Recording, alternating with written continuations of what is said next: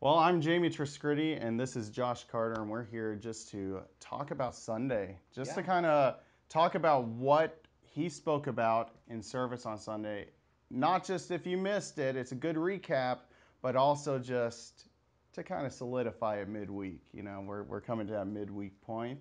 Today's Wednesday. It is May 30th, right? Almost Yeah. end of May. It's crazy. Start of Summer's summer here. coming up. Yeah, wow. So we're gonna just kind of recap your sermon real quick. Can you give us a short, very short summary of this? Don't preach a message again, Josh.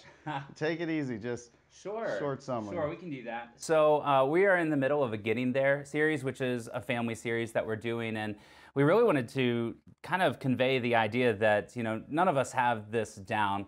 We're not perfect husbands, and we're not perfect dads. But we're hoping that as we follow God's word, that we can be more and more like who Christ is calling us to be as husbands and fathers, and just in life in general.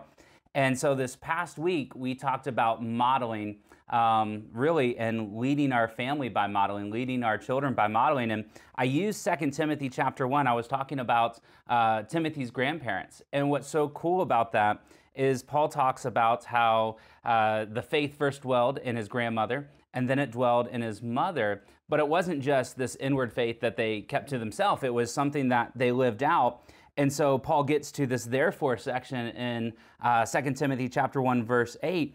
And he says, therefore, you're supposed to live it out. You're supposed to live out your faith, model your faith in such a way that others find it attractive, find it easy to follow Christ because they're following you. And I use that verse that comes in Corinthians where Paul says, follow me as I follow Christ, or be imitators of me as I imitate Christ. And so that's a lot of what we talked about this past week, was how as parents, how as spouses, we're imitating Christ so that others can follow Christ easier. Absolutely. And if you didn't catch that sermon, make sure you look on our website and look it up. Or I don't know if it's on Facebook, but definitely you want to check it out. It was a good one. You kind of spoke a little bit in the sermon about modeling different habits, different practices. And one of them was modeling prayer. You talked about how we often start out doing a rote prayer. Yeah. You know, just memorizing a prayer, like the prayer we pray before we eat, or Sure. something like that. Yeah, Then it absolutely. moves to list prayers, listing the needs that we have. And then the last one was really prayer as worship. Do you think you could speak a little more about that one? Yeah, absolutely. So if you just flip back one chapter in Timothy, you're in 1 Timothy chapter 6. And this is a passage that just really stood out to me as I was thinking about how we model prayer, because it's talking about who God is. And so Paul's writing to Timothy again, and he says this, I charge you in the presence of God, who gives life to all things, and of Christ Jesus, who in his testimony before Pontius Pilate made the good confession to keep the commandment unstained and free from reproach until the appearing of our Lord Jesus Christ. Now, listen to this. He says, which he will display at the proper time, he who is blessed and only sovereign, the King of kings and Lord of lords, who alone has immortality and who dwells in unapproachable light.